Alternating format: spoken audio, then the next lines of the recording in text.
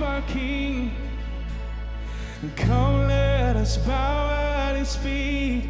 He has done great things. Amen, you believe that? See what our Savior has done. See how his love overcomes.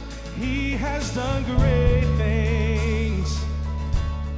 He has done great things. Yes, come on, sing it. Oh, hero of heaven, you conquered the grave. You free every captive and break every chain. Oh God, you have done great things. We dance in your freedom, awake and alive. Oh Jesus, our Savior, your name lifted high. Oh God, you have done great things. Yeah, come on.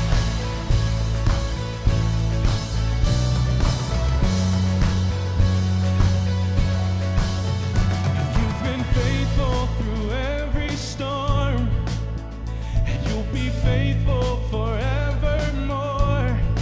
You have done great things, and I know you will do it again. For your promise is yes and amen. You will do great things. He will, amen. God, you do great things. Oh, hero of heaven, you conquered the grave. You free every captive and break every chain. Oh God, you have done great things. We dance in your freedom, awake and alive. Oh Jesus, our Savior, your name lifted high. Oh God, you have done great things. Sing hallelujah. Hallelujah, God, above it all. Hallelujah, God, unshakable. Hallelujah, you have done great things. Oh, yes. Hallelujah, God, above it all. Hallelujah, God, unshakable. Hallelujah, you have done great things. You've done great things. Oh, hero of heaven, you conquered the grave.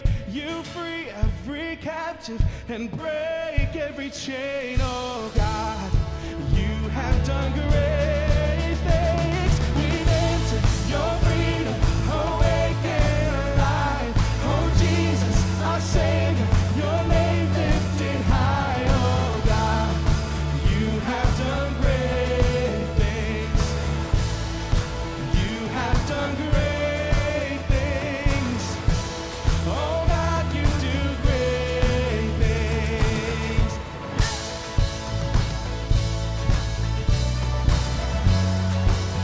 Oh God, you do great things, yeah.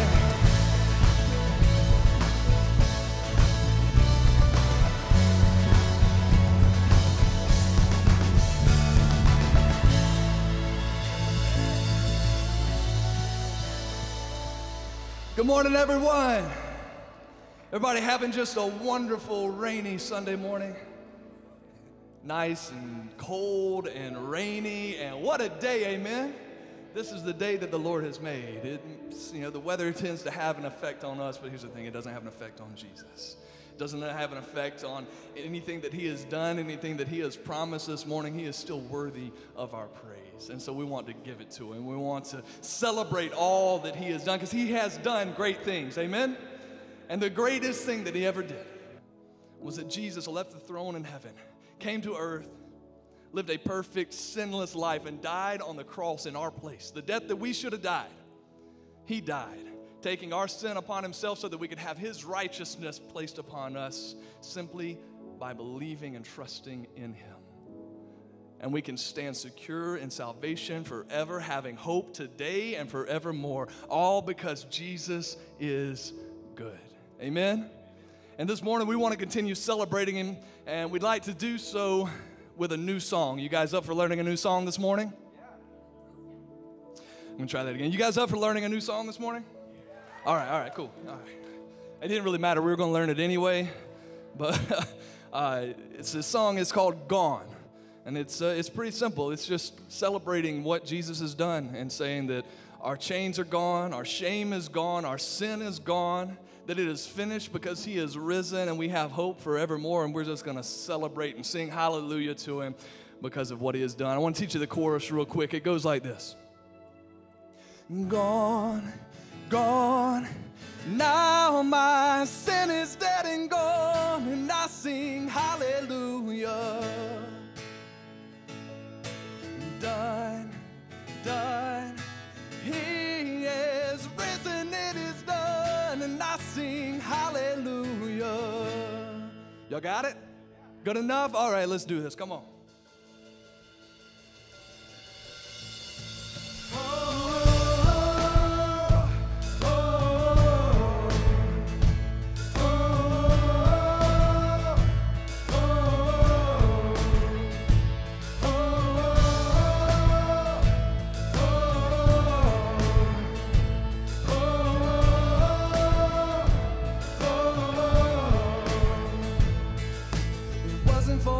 That you shed your blood, so I'm gonna live like my shame is gone.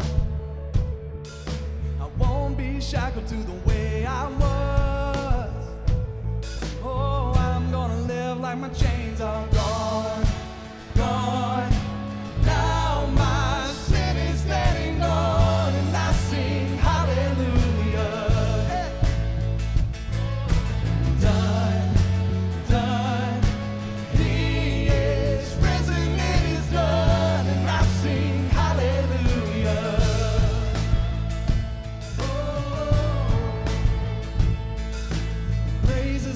That will overcome. So I'm gonna shout like the battle's won. Yes, fall back, devil, 'cause your time is up. Oh, and I'm gonna live like the stone is gone, gone. Now my sin is dead and gone, and I sing hallelujah. Done. He is risen, it is done, and I sing hallelujah. Oh, yeah.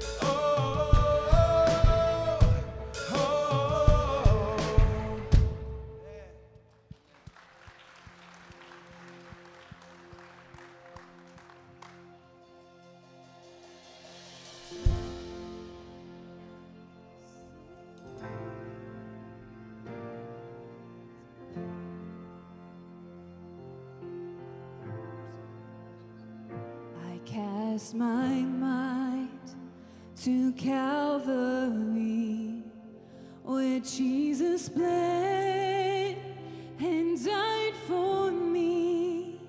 I see his wounds, his hands and his feet, my Savior on that cursed tree. His body bound and drenched in tears, they laid him down in Joseph's tomb, the entrance sealed by heavy stone. Messiah still and all alone.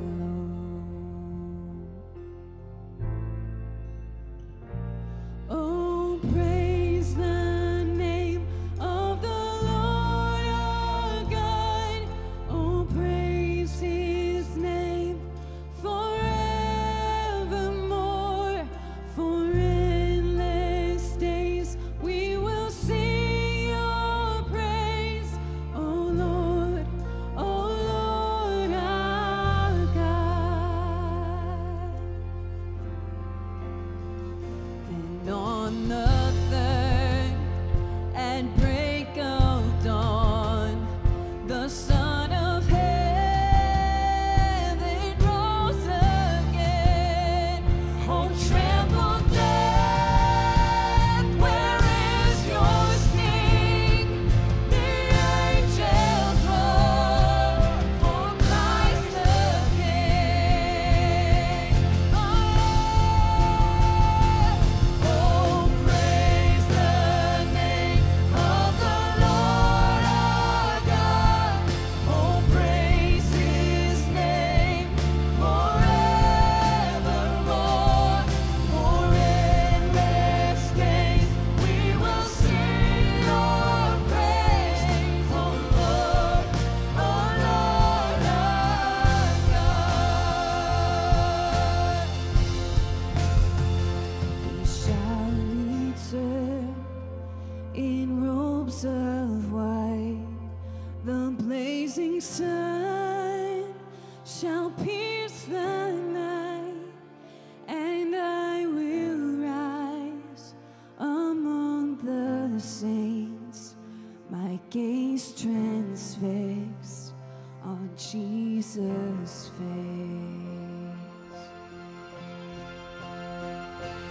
Oh, praise the name of the Lord our God. Sing it out. Oh, praise his name forevermore. For endless days we will sing your praise, oh Lord our God. Oh, praise the name of the Lord our God. Oh, praise his name forevermore. For endless days we will sing your praise, oh Lord our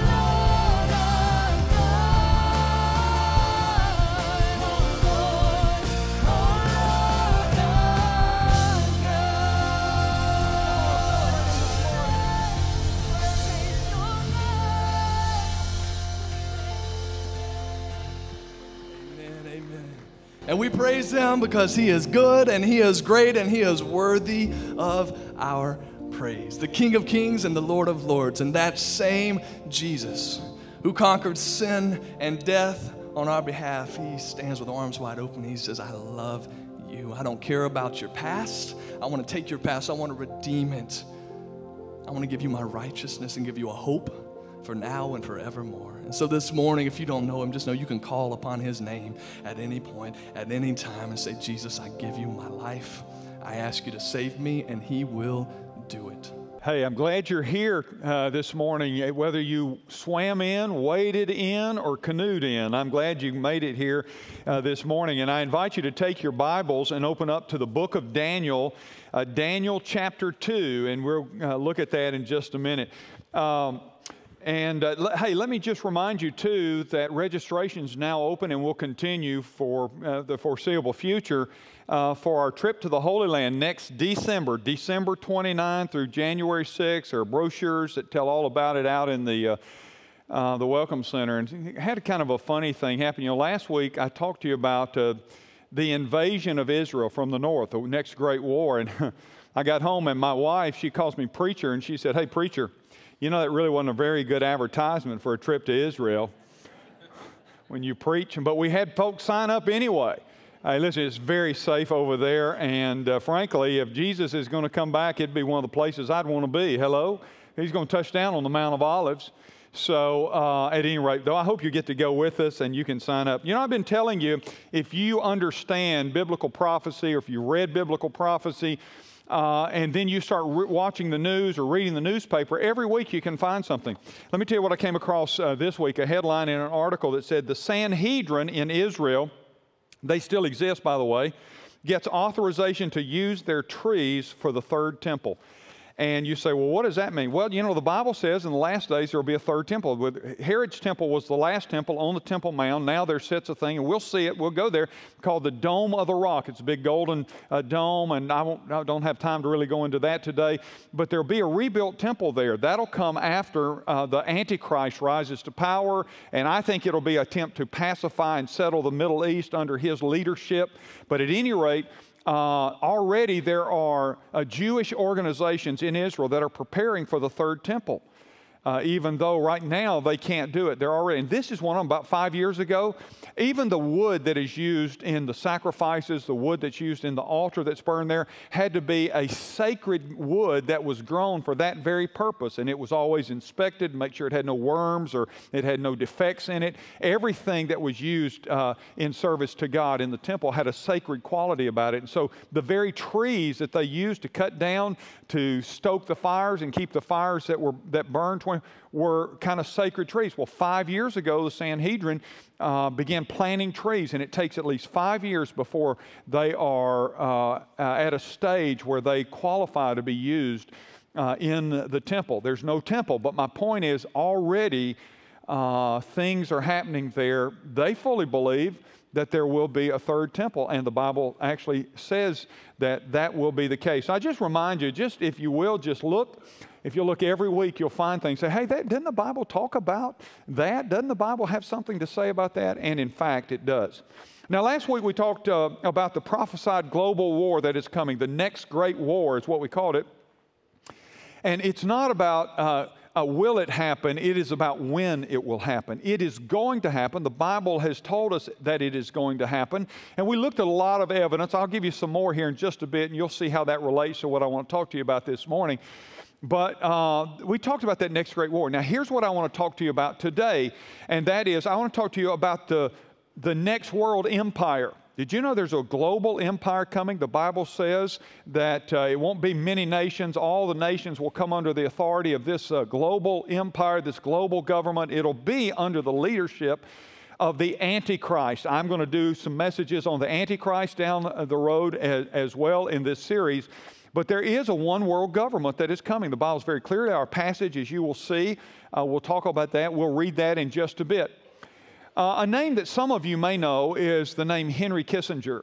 Henry Kissinger was our Secretary of State for a number of years and has been considered one of the elite statesmen even after his tenure as Secretary of State of the United States. He has been considered an elite kind of statesman. He's spoken and used all over the world. And in 1991, he was speaking at the Bilderberg Conference in Evian, France. And this is what he said. Listen, he said, today Americans would be outraged if UN troops entered Los Angeles to restore order. Today, he said, this is 1991, Americans would be outraged if troops moved into Los Angeles to restore order. And then he adds, but tomorrow they will be grateful, meaning Americans will be grateful for that sort of thing. And he says this is especially true if they were told that there was an outside threat, some threat from beyond, whether that threat was real or fabricated. And that threat seemed to threaten their existence. It is then that all the people of the world will plead with world leaders to deliver them from this evil. The one thing every man fears is the unknown. When presented with this kind of scenario, he says, individual rights will be willingly relinquished for the guarantee of a person's well-being granted to them by a world government. Now, Kissinger has continually, since he served in the administration, he has consistently and repeatedly pressed for the need for a one-world government. John Fonte, Hudson Institute fellow, wrote a book called Sovereignty and Submission. Not a believer, but just he wrote this book. In his observations, he said, and I quote, global government is simply a euphemism for a world government. Following World War II, globalists openly talked about creating a world government, but they experienced tremendous backlash, and so they changed their terminology from world government to global governance. Fonte goes on to say, what they call global governance is really the setting up of laws and rules and institutions which they consider superior to a nation's individual laws. He goes on to say, this is what has happened in the European Union. It is now the model for 10 proposed regional unions worldwide, or the global union. The threat comes from the UN, from forces within the European Union, and within the American elite and their leading law schools who are trying to establish a global governance.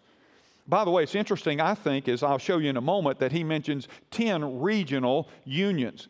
Because Revelation and Daniel both talk about that the last great kingdom before the eternal kingdom of God will be made up of 10 subregions, all under the leadership of the Antichrist.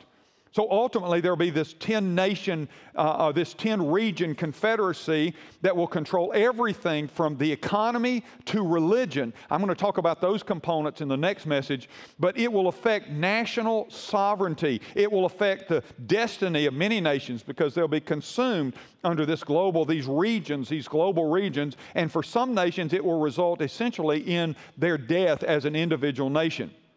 But what will usher in this kind of global government? It is coming, as you'll see in our text today, but what might bring it to pass? Well, it could be one of several things. For example, it might be that next great war that I talked about last week. That could usher in this. Most Americans don't spend much time thinking about a potential war with Russia. But over in Russia, they think a lot about a potential coming war. The last time Americans really thought about this was during the era we called the Cold War.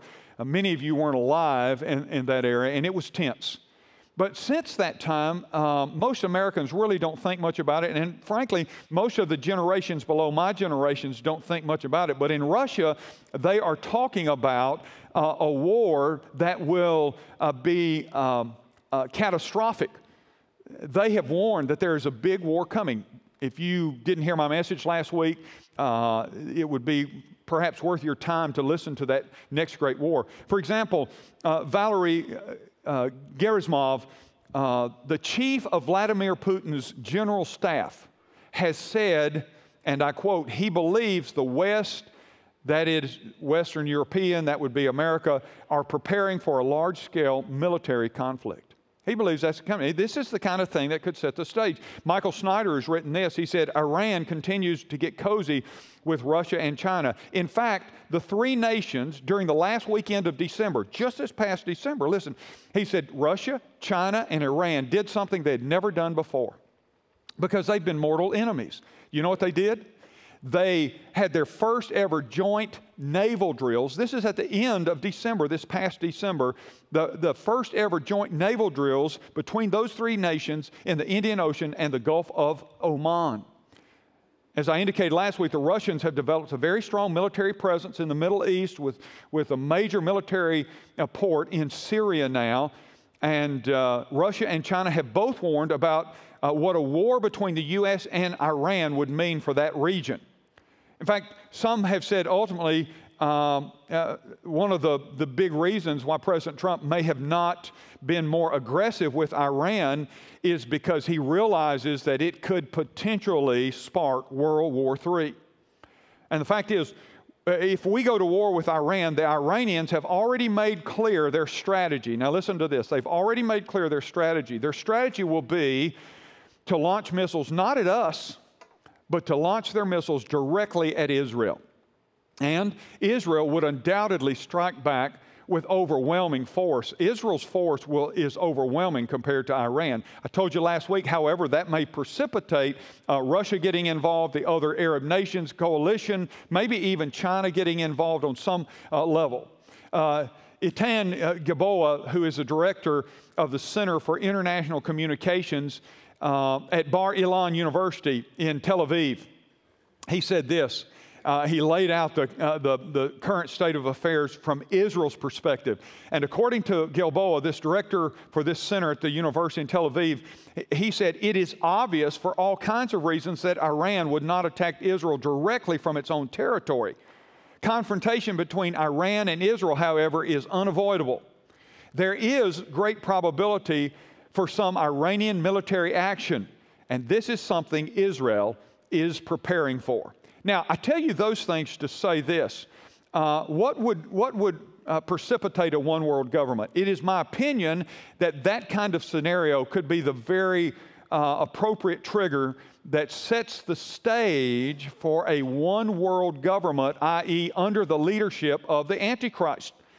Think about this, the global chaos from that war, the economic chaos that would result, the people's desire, the nation's desire to have everything kind of settled down.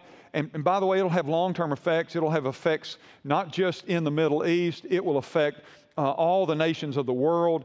And so the desire, somebody just settle this stuff and try to give us a life back and that kind of thing would set the table well for a leader who could rise up and say, I can do that. And the people will be so hungry for that kind of, let's settle things down, that it is a likely scenario for an Antichrist, the Antichrist to rise. Adrian Rogers, who's now dead, but Adrian Rogers said before he died years ago, he believes the Antichrist is already alive. And I don't know that, but I think it's a possibility. I think it's a very good possibility. So something like this, that next great war, which is a war that happens before the tribulation period, that next great war could usher in a setting in which the world would say, please, if somebody can fix this. So that's one scenario. There are lots. Let me give you one other possibility. It may not, it could happen even with or without that war, and that is an economic crash. Today, the economies of the world are linked. The internet has done that. I have a section from my Wall Street Journal from last year. I kept it when I saw it. I didn't even know I was going to be preaching on this stuff, but it's a whole section called "The Shrinking of the Political Middle," and it's talking about globalization of the world and the economic importance of shrinking the globe into kind of a global unified globe in terms of, at least for commerce and potentially even political operation. The whole article. By the way, there's another article in this section. Listen to this. Remember I just talked to you about Russia?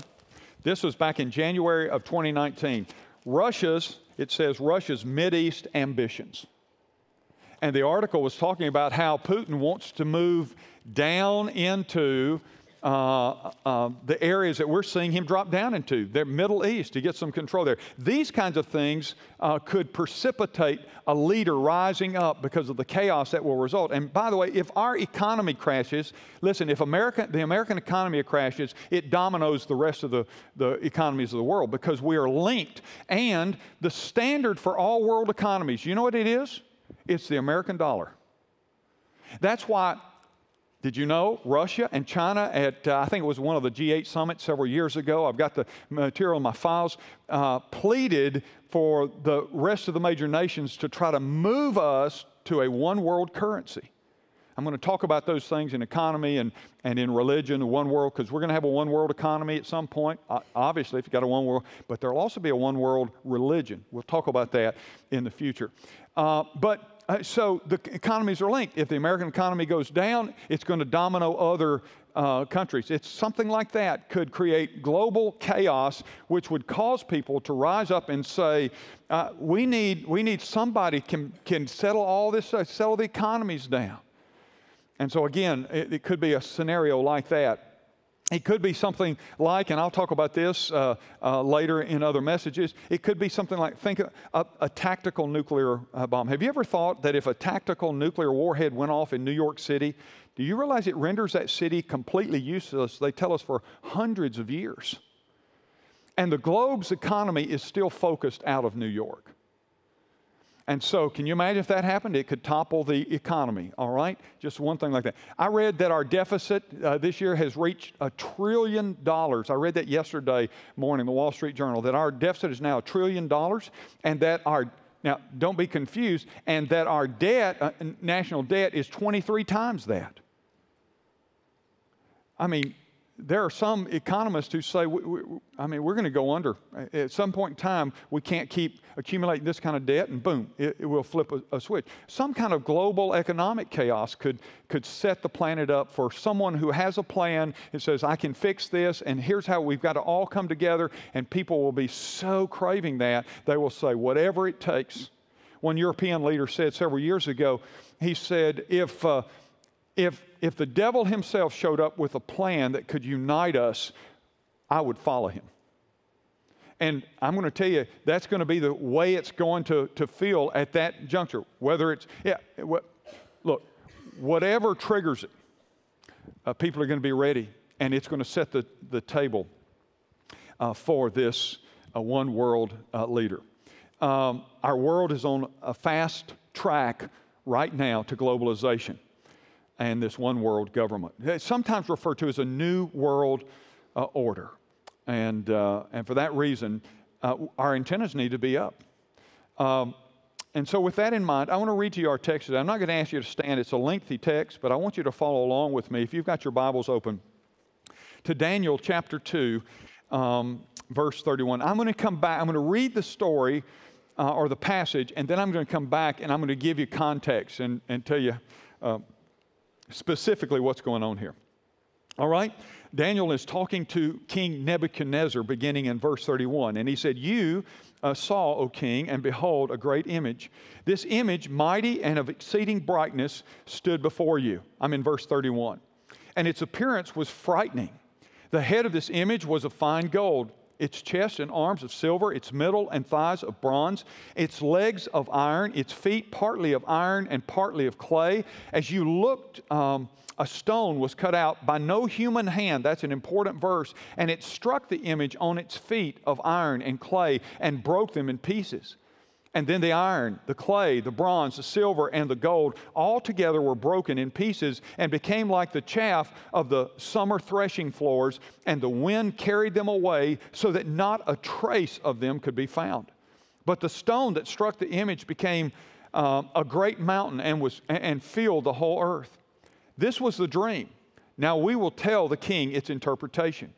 You, O king, the King of kings, to whom the God of heaven has given the kingdom and power and might and the glory, and into whose hand he has given wherever they dwell, the children of man, the beasts of the field, the birds of the heavens, making you rule over them all. You are the head of gold. Another kingdom inferior to you shall arise after you, and yet a third kingdom of bronze, which shall rule over all the earth. And there shall be a fourth kingdom, strong as iron, because iron breaks to pieces and shatters all things. And like iron that crushes, it shall break and crush all of these. And as you saw the feet and toes, partly of potter's clay and partly of iron, it shall be a divided kingdom. But some of the firmness of iron shall be in it, as you saw iron mixed with the soft clay. And as the toes of the feet were partly iron and partly clay, so the kingdom shall be partly strong and partly brittle.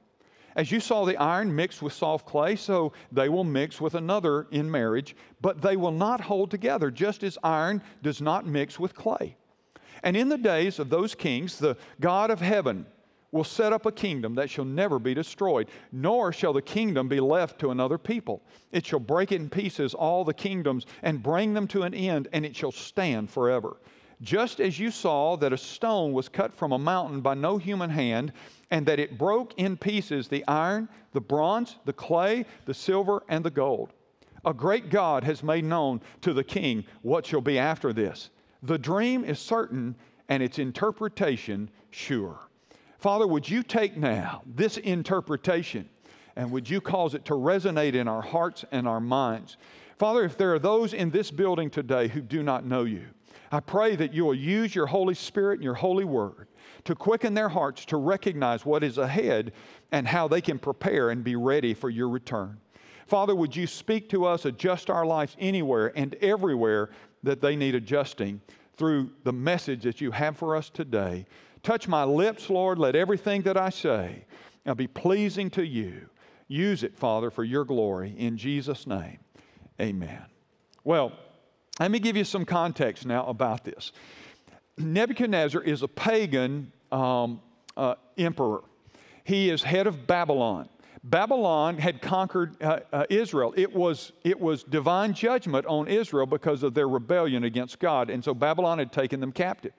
There were some Hebrews, Daniel, Shadrach, Meshach, and Abednego among those, and they began as servants in the kingdom of Nebuchadnezzar. They were just servants. They were not elevated at this point in time.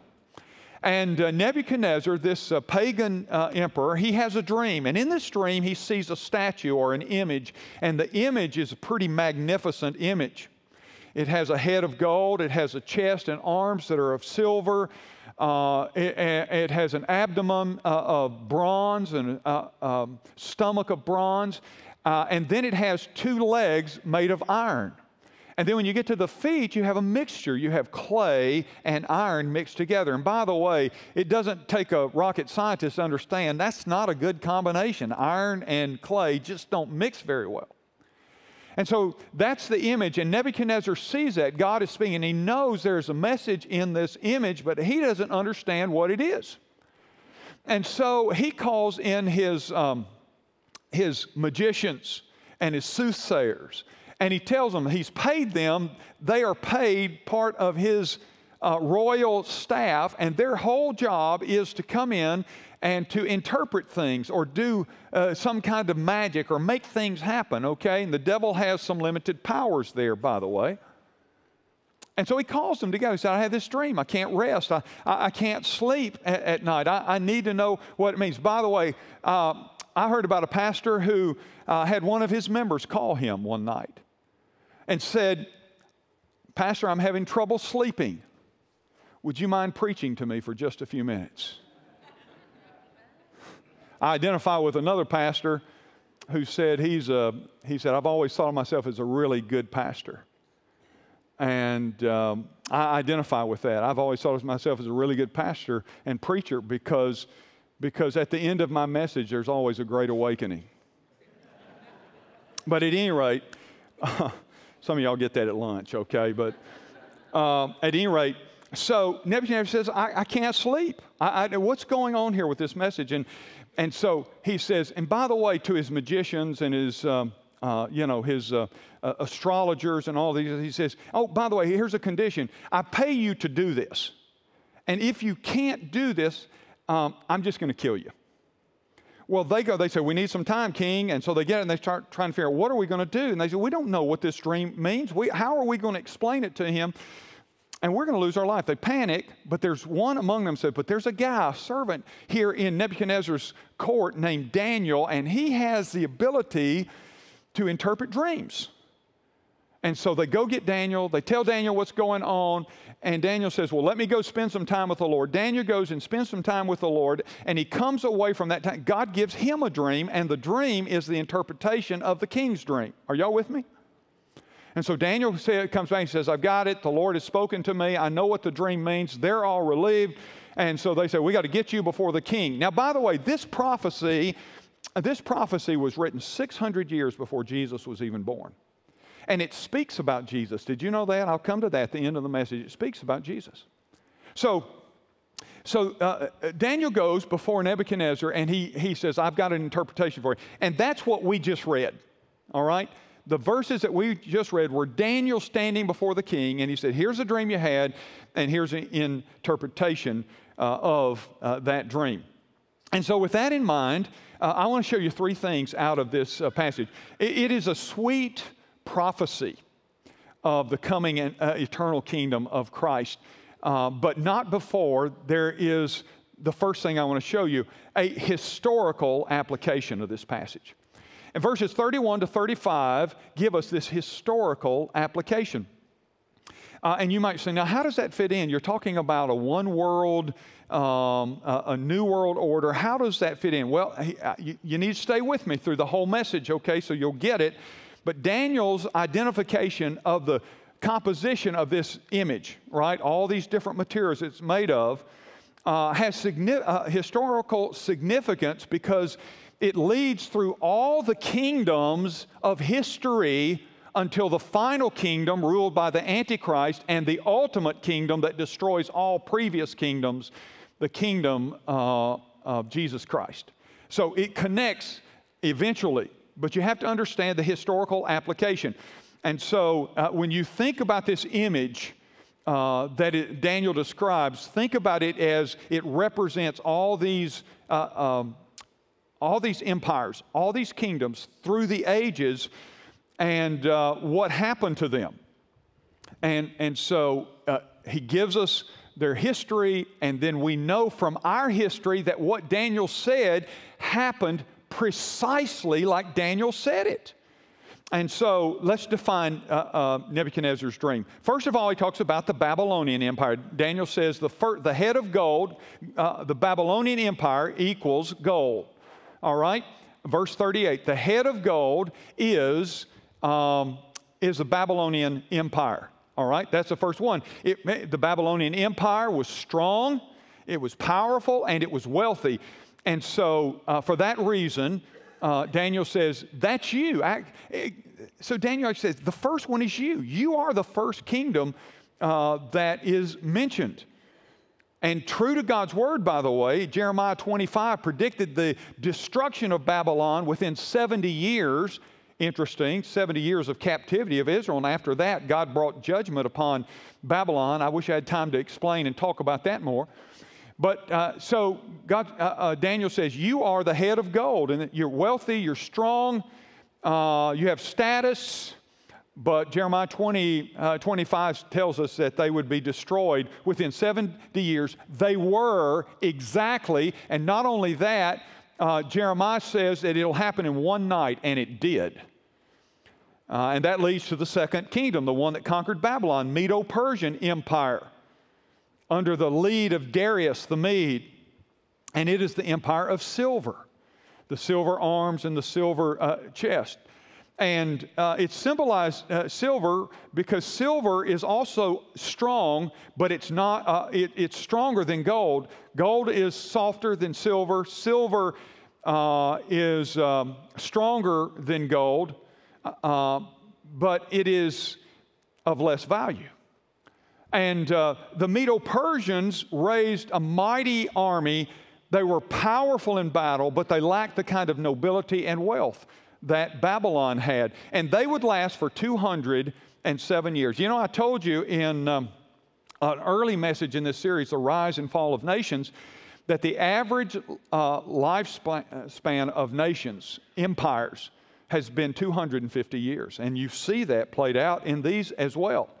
And they were finally destroyed. The Medo-Persian, okay, so Babylon, then Medo-Persian conquers Babylon, okay? Then after that, you have the Greek Empire, which equals bronze. You see that C on your outline. This is the next kingdom, and the Greek Empire conquered the Medo-Persians under the leadership of Alexander the Great. His armies were powerful, they were fast, and they moved through and they conquered the Medo-Persian Empire. And they lasted from 331 BC to 63 BC. under Alexander's leadership, and then after his death, under the leadership of his generals, it was divided. The empire was divided into 4 sections, each general getting a section to lead. But think about this. Alexander died at the age of 33. And he said, history records that he sat on the banks of the Ganges River and he wept like a child and said before he died, "There are no more worlds for me to conquer."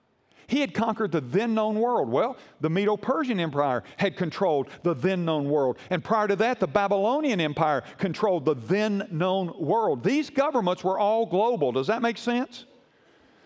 And then following the Greek Empire, there's the Roman Empire, and it is represented by iron. And notice it's symbolized by 2 strong legs of iron. And each empire, Daniel says, has crushed the previous empire. In other words, it's made nothing out of the empire that came before it. It is that powerful. Rome was known for its strength. It's known for its armies. It was known for its government and its judicial system. In fact, Rome changed the world more than any previous empire had. It lasted for about 500 years, but it was so influential that even today, many of our government institutions, our bureaucracy, judicial codes, and languages, in many cases, are based on systems that were developed and used by the Romans. That's how influential they were. And just like the image portrayed here, Rome, listen to this. Let me show you how accurate the scripture is. Just like Daniel said, 2 legs, did you know the Roman Empire split into 2 parts? The Roman Empire split into 2 parts. And that happened under Emperor Constantine. Essentially, Constantine became a Christian. He had a vision. He was going into a battle that he was mismatched against, and at that time, Rome had grown weak morally, by the way, a whole lot like America. And they were to go into battle, and Constantine had a vision. And in the vision, he saw Jesus Christ and Christ leading his armies to victory, and he was converted to Christ. And not only was he, at that time in the Roman Empire, the Christians were underground. Remember, they'd take them out if they caught them and put them in the Colosseum, and they would martyr them and those sorts of things. We have the catacombs where they lived and where you can still see the remains of Christians who were martyred for the sake of the gospel. And so that's how Rome was until Constantine got converted. And he was converted because he had that vision, and he actually went out under what he believed was the leadership, divine leadership, against an army that was superior to his, and won. And because of that, he said, Jesus and Christians are worshiping the real God. And he says, so now, he said, I declare the Roman Empire is a Christian empire. And the churches can come alive and they can prosper and all of this sort of thing. And he had a wonderful evangelistic tactic he used. Here's what he would do, Jonathan. Because he was a Christian, he would come and he would say, Jonathan, I want you to be a Christian because the empire is now Christian and everybody is going to be Christian in our empire. And so here's what I want you to do. I want you to become a Christian, and if you don't, we'll just cut your head off. That's a great evangelism strategy, don't y'all think? And they had lots of converts, as you can imagine.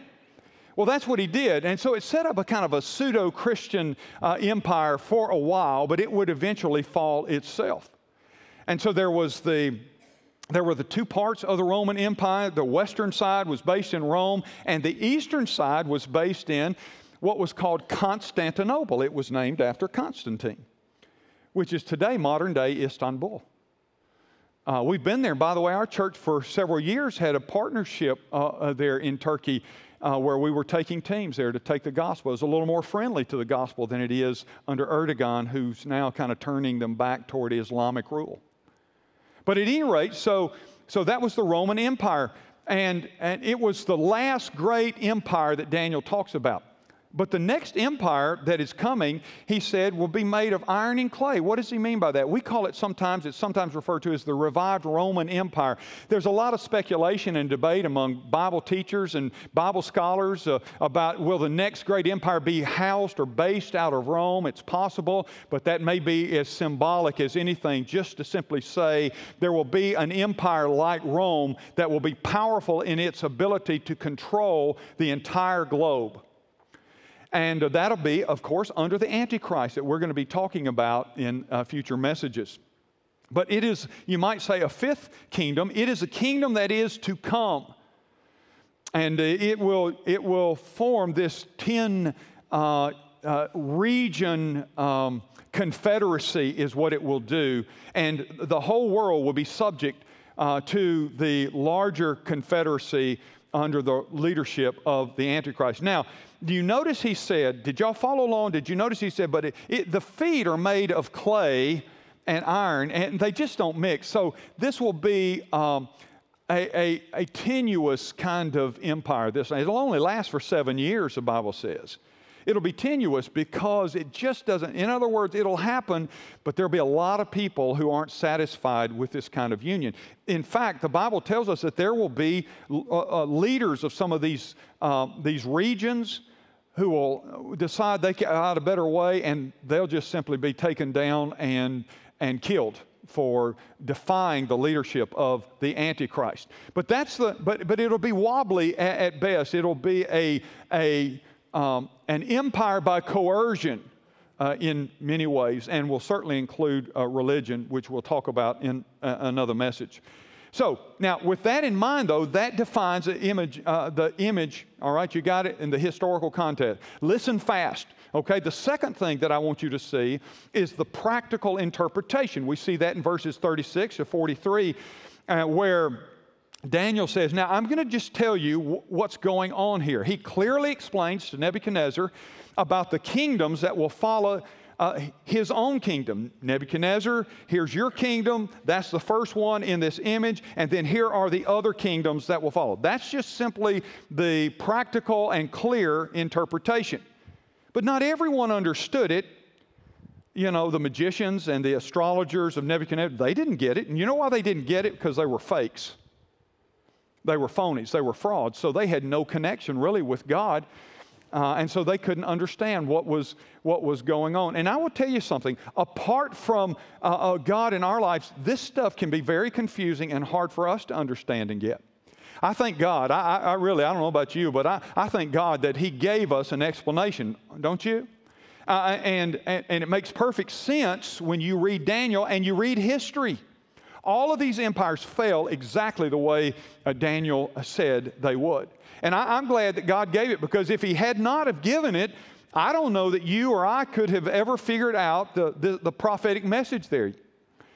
But here's an interesting question. And as I was preparing the message and I was studying the passage again, something occurred to me.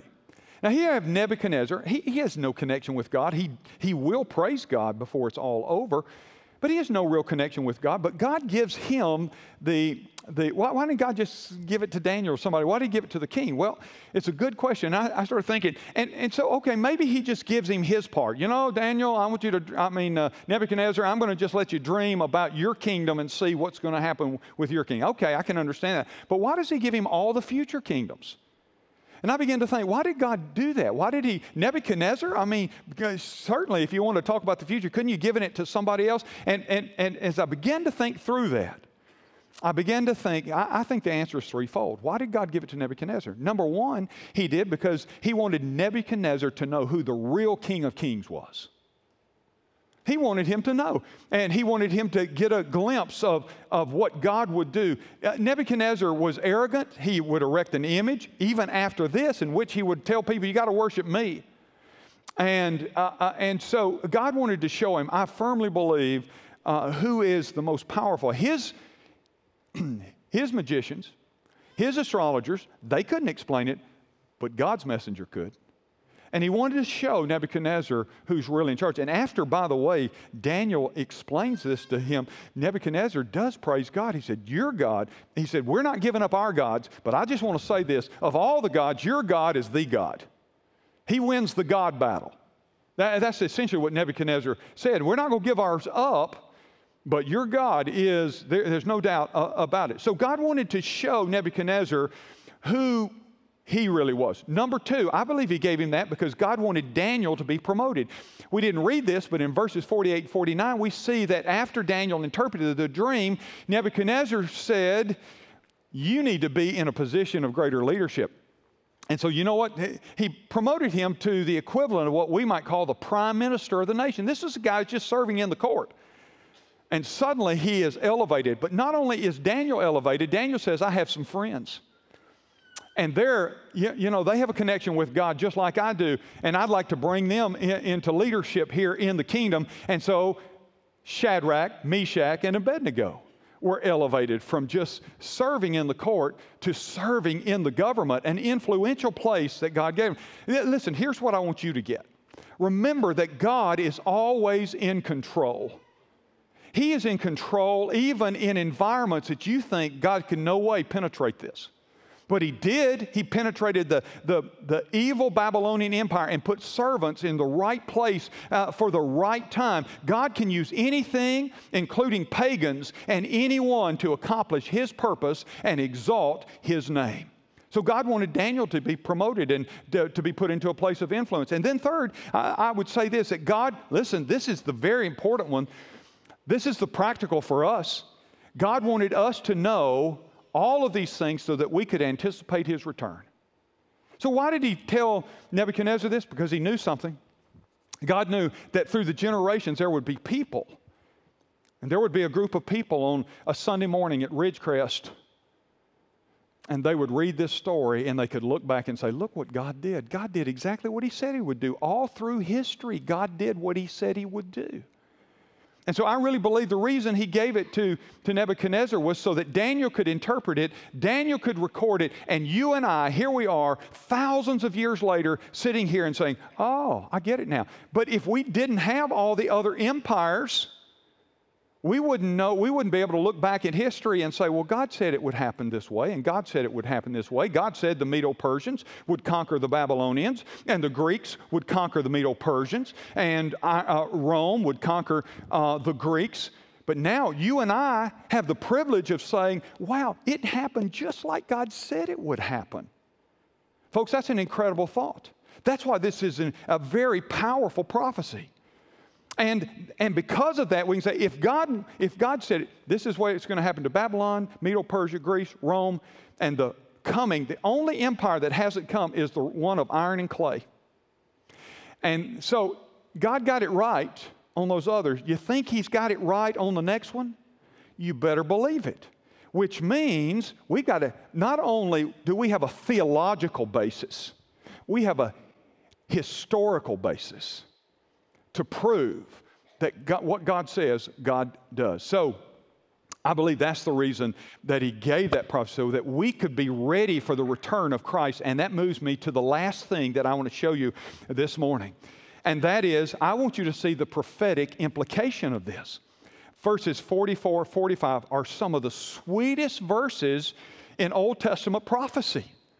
And in the days of those kings, the God of heaven will set up a kingdom that shall never be destroyed, nor shall the kingdom be left to another people. It shall break in pieces all of these kingdoms and bring them to an end, and it shall stand, look at this, forever. And then verse 45. You say, where is Jesus in all this? Verse 45, watch this. Just as you saw that a stone was cut from a mountain by no human hand, and that it broke in pieces the iron, the bronze, the clay, the silver, and the gold, a great God has made known to the king what shall be after this, in other words, after His kingdom, and the dream is certain, and its interpretation is sure. What are the prophetic implications? Well, there are the kingdoms of men in history, and there is the kingdom of God. And that kingdom will ultimately be the final kingdom. So we've had the gold, the silver, the bronze, and the iron. We await the anti-Christian empire, the feet of bronze and clay. By the way, with 10 toes, hello? 10 horns are talked about in Revelation. 10 horns are talked about in Daniel chapter 7. This 10 nations, okay, that's the one that will come. That will be this one world government that will affect everything from religion and economy and social order. It will all be a part of that. And so we have these four that have happened historically. We have the fifth, the clay and the iron that is to come. And then there's the sixth kingdom, and that is the eternal kingdom. One day, the kingdom of our Lord Jesus Christ. So what are these implications? Well, on your outline, first we need to talk about a one world government's dominion. One world government dominion. The iron and clay kingdom is until the kingdom of Christ, it's the last one. It is the one that we perhaps, or maybe at least if not us, the next generations will one day experience. And let me show you something about all of these kingdoms that are represented in this image, in this dream.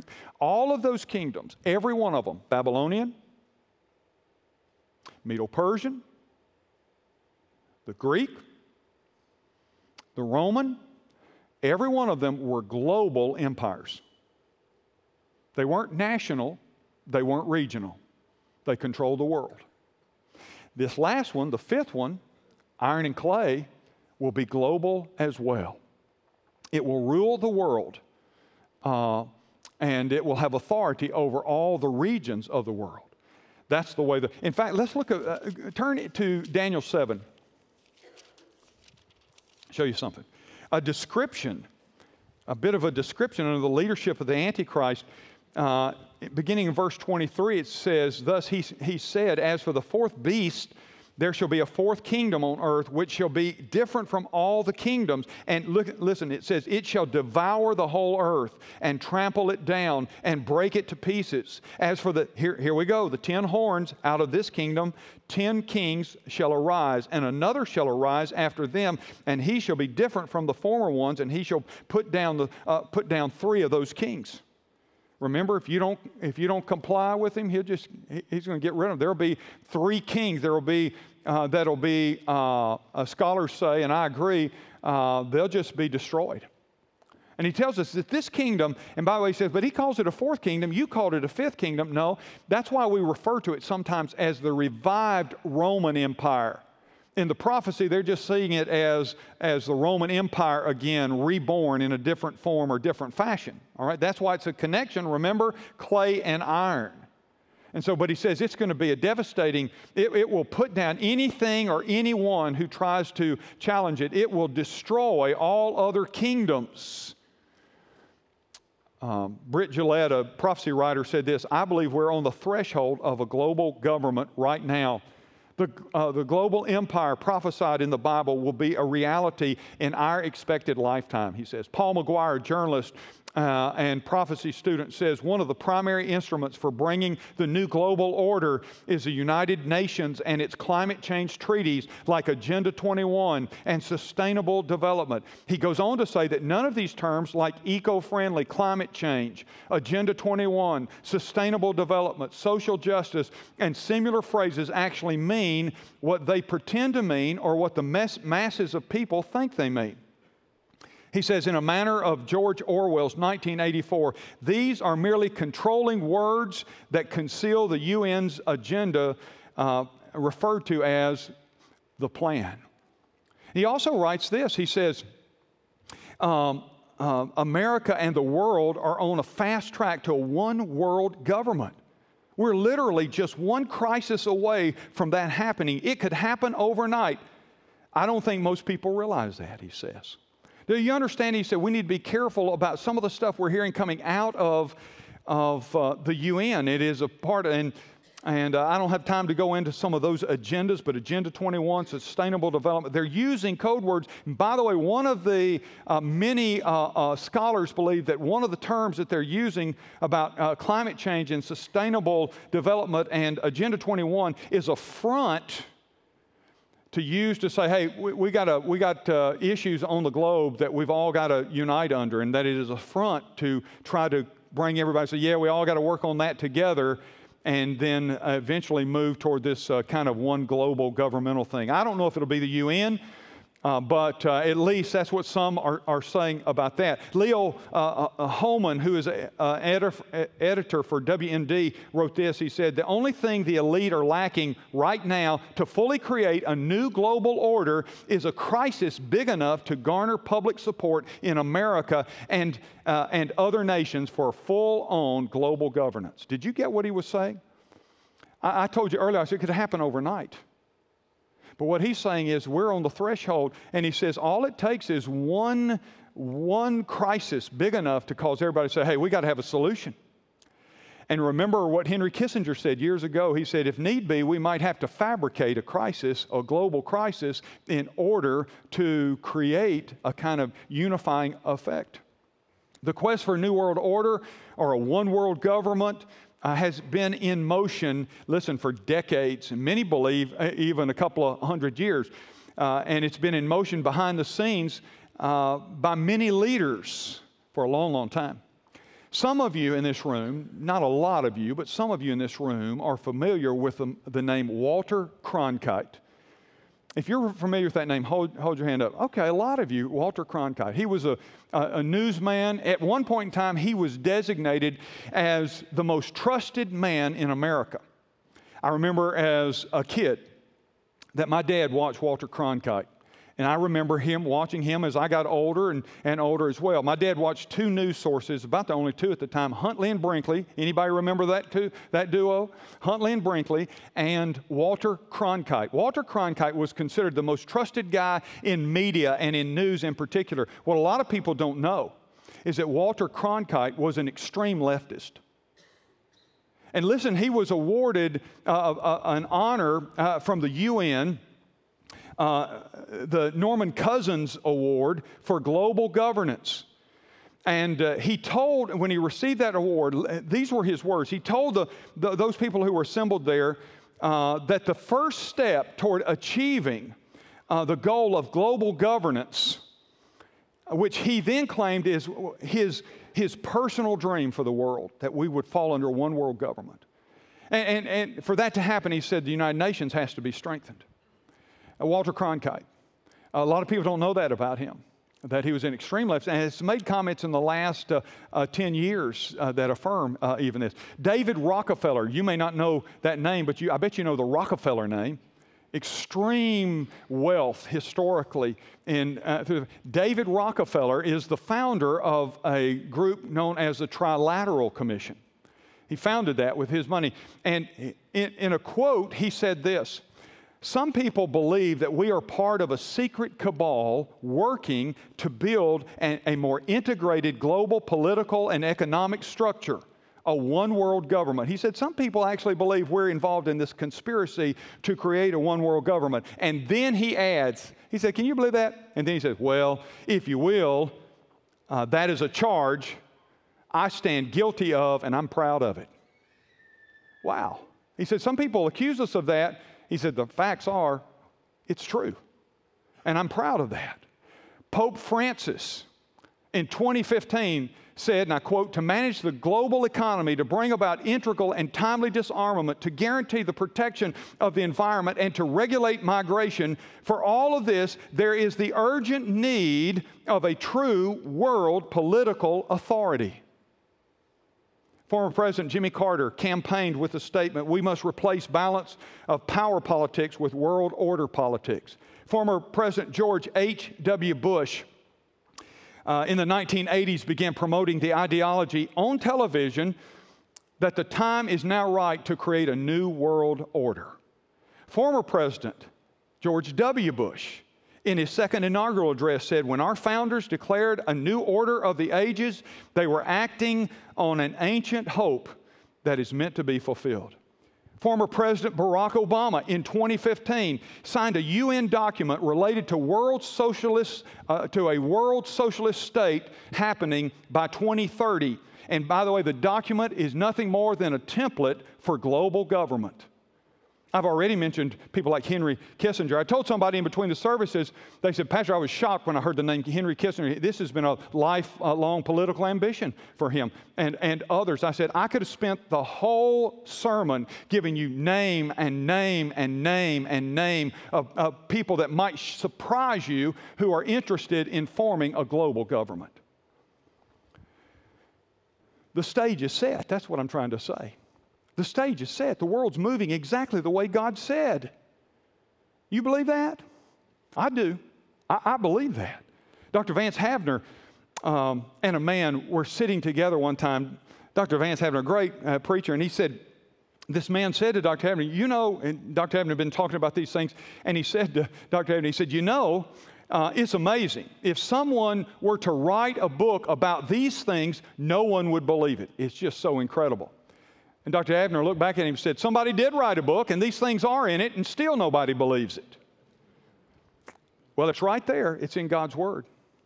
But here's the good news, and this is what I want to close with. There's also the one world government's destruction. Now, stay with me. Remember verses 44 and 45, verses 34? Talk about a stone that was cut by no human hand, and it struck the image on its feet of ironclad and broke it into pieces. The stone is the Lord Jesus Christ. And here's what Daniel's interpretation was saying, that his return will crush all the kingdoms of man. Everything that has been established by man. And did you know it said, notice it's a stone that was not cut with a human hand? Now, what does that mean?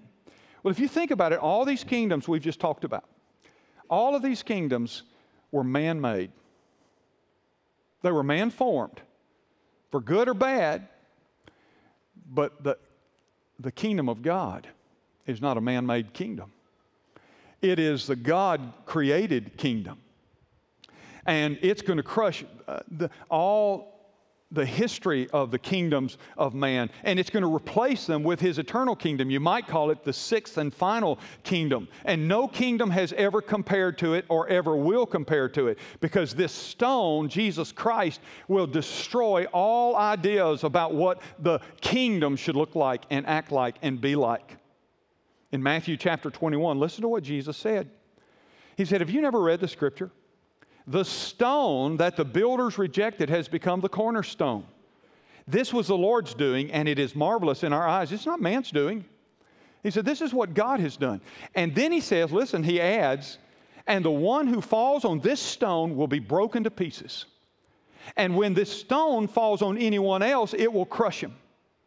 That's exactly 600 years before Jesus was born. That's what Daniel said, that there's a kingdom coming, and it's going to crush all the other kingdoms. In fact, in verses 34 and following, it says that this stone, Jesus Christ, will grind it. Literally, the idea is grinding to powder all the kingdoms that have ever come before it. And then, like on a threshing floor where chaff is, that the wind just blows away any remembrance of it. That's what the kingdom is going to be. And I want to tell you something. That's the kingdom I want to be in. Amen? Don't you? Christ is a stone. Christ is coming back. And I want to say this to you. His return will be characterized in four ways. Number one, it will be supernatural. His return is a supernatural return. It will be supernatural. Verse 34 and 44 and 45 remind us that this is the work of God and not the work of man. I'll tell you something else. It will be suddenly. If you notice in the passage, the word struck is used in this passage. Verse 35, look at that. Then the iron, the clay, no, it goes on down, and it says it will be struck. Your translation may have a different word, but the stone that struck the image became a great mountain. You know what it is? It destroyed all the other past kingdoms, and it became the kingdom of all kingdoms. That's what it means when it became a mountain. And it struck, and here's what that word struck alludes to: suddenness. The return of Jesus Christ is going to be sudden. And it's going to undermine, or it's going to conquer all the old kingdoms of humanity. Anything you've put your trust in, it doesn't matter. All of those things are passing away. But Jesus Christ is going to return suddenly. That's what He says. It's going to happen suddenly, quickly. struck. That's the idea there, that this stone falls out of heaven and it crushes all the other kingdoms suddenly. The Bible says he's going to come like a thief in the night. When you don't expect it, the stone is going to come and do away with all the kingdoms of humanity to set up the kingdom of God. And third, it will be supremely. His coming will be supremely. Verse 44, he will set up this new kingdom, and he alone will reign in that kingdom. You know, he died on this earth in shame, didn't he? The King of Kings died on a cross in shame, naked, hanging there, dying for us. In this world, that's how he died. But the Bible says when he comes back, look what did you see it, 44? He's coming back as the reigning, ruling king. He died half naked on a cross, but when he returns, he'll be wearing a royal robe. He's becoming so different. If you know anything about history, you know the terms D-Day. You familiar with that term, D-Day? It's about the invasion, the military invasion of Normandy, France. Up until a few years ago, we still had men that had been in the Battle of D-Day in this church. I think they've all gone to heaven now, but they were in that battle, D-Day. But we lost a lot of soldiers. But we broke the enemy's back. History tells us that D-Day broke the enemy's back. It was one of the major turning points in the war, D-Day was. It broke the enemy's back. But you know, after D-Day, there was another day. Did you know this? We celebrated another day. Did you know? It was called V-Day. Can you figure out what V-Day stands for? Victory. Victory Day. Because the enemy's back had been broken, there was victory and there was celebration. By the way, there was celebration in the street in Europe. There was celebration in the street in America. Victory Day. I want to tell you something. Jesus Christ died on that cross. That was D-Day. He broke the enemy's back on the cross. I mean, he broke our great enemy's back on the cross. That was D-Day. But you know what this is talking about? This is talking about V-Day. Jesus Christ, the victor, is going to return. V-Day. The D-Day will be done. The V-Day will be the time to celebrate the eternal kingdom that he has set up. And then last, it will be surely. He said at the end of verse 45, this dream is certain and its interpretation is sure. The return of Jesus Christ and the establishment of his eternal kingdom is as sure as the sun rises and sets. It's not something that might happen. It's something that's going to happen. And history proves it. He said about all these kingdoms, and it happened exactly like history shows it happened. It happened. History proves it. And Jesus promised it. And if he's proved it there, what he said about his return, you can go to the bank on. I'll close by telling you a story. In 1938, on October the 30th, Orson Welles stood on a podium at CBS radio studios, and he directed 10 actors and a 27-piece orchestra for CBS's weekly program called the Mercury Theater on the Air. And but there were a lot of listeners that night who were late to the broadcast, and so they didn't hear a disclaimer at the very beginning. And when they picked up and turned on their radios, all they heard was a description of America under attack. And not only were we under attack, the story was that we were under attack from space aliens. And Wales put fright into much of the eastern seaboard as they were listening to this story. By the way, they had an intermission in it, and even in the intermission, they again made the disclaimer that this is a dramatization. This isn't really going on. But by that time, people were so worked up, they didn't even listen or hear the disclaimer. And they besieged police departments. Newspapers were receiving calls, and CBS itself was overrun with phone calls about what's going on, about this invasion. In New Jersey, in the dramatization, New Jersey was ground zero for this alien attack. And as Orson Welles is describing this alien attack, people in New Jersey began to call, like National Guardsmen, began to call and ask where they are to report in order to get ready for this battle with these aliens. The Trenton Police Department in Trenton, New Jersey, fielded 2,000 calls in under 2 hours. And as far away as Providence, Rhode Island, hysterical callers were begging, listen to this, the electric company in Providence to cut power to the city so that the aliens couldn't see their city at night.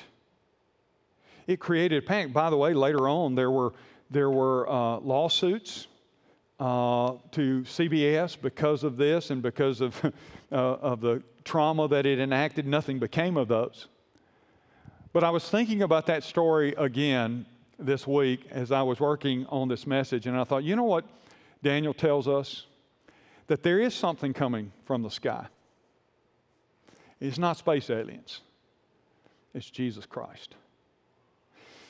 In fact, the angel said this to the followers of Christ as they stood on the Mount of Olives.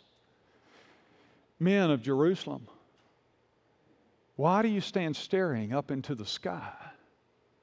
This same Jesus that was taken up from you will return again in like manner. Folks, why did God give us this? He gave it to us so we could be ready. There's something, or I should say someone, that's coming from the sky. Jesus Christ is going to return. And that's why it's important for us to look and see the season, to see what's happening, and understand. So when things do happen, we say, but I'm ready, because I was warned in advance. Well, today we've been talking about a final one-world empire. It'll be led by the Antichrist, the ultimate expression of evil, but it'll be short-term, because the good news is that Christ will return and He will destroy all the kingdoms that have ever existed of man and set up His eternal kingdom. But you can start your citizenship in that kingdom today by receiving Jesus Christ as your Savior and as your Master. You can do that right where you are. You can call on Him. You can say something like this from your heart: Lord Jesus, I thank you that you love me, and you died on the cross for my sin. I know that I'm a sinner, and I know I need you.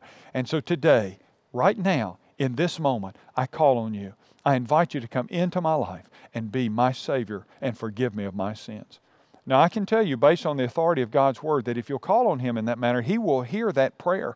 And He'll begin this wonderful transformation process coming into your life, making you a citizen of the kingdom of God and helping you live the new life that only He can produce in you.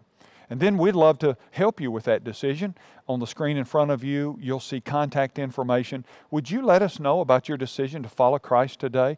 We'd like to send you some material. It's free. There are no strings attached. It's just growth material to get you moving in the right direction. And we want to help you do that as a result of your new relationship with Christ. And then, of course, to all of those who are watching, I want to invite you to come and visit with us here at Ridgecrest on Sunday morning. If you do not already have a church home, we'd love for Ridgecrest to be that church home. We have 2 services on Sunday morning. We have an 8:15. We call it a blended style worship. It has choir and orchestra, praise and hymns, and that may be to your stylistic liking. Or then we have a 10:50 contemporary service. It's band-driven, it's very casual and relaxed, and that may be more to your stylistic liking. In either case, I'm going to bring the same message from God's Word, and we'd love to have you in either of those services if you don't already have a place to worship the Lord Jesus. Come and visit with us here at Ridgecrest. And then visit our website, www.rbcdothan.org. There you'll find a lot of information about who we are, the ministries that are going on here. You can connect with us for live stream there, podcasting, video on demand of messages, including messages, all the messages in this series that we're currently in. So let me invite you to check us out on the web. And then like us on social media, Facebook, Instagram, Twitter. We have presence on all of those, and we'd love for you to be one of our followers there. We do keep them updated and filled with information about what's going on here. And so I think they'll be helpful to you, and we'd love for you to follow us on those sites as well. Well, I hope you've been encouraged by God's Word today. It's been my joy to share it with you, and I look forward to doing the same thing next week on this channel at this time, and I hope that you'll tune in once again. But until then, may the Lord's blessing be upon you.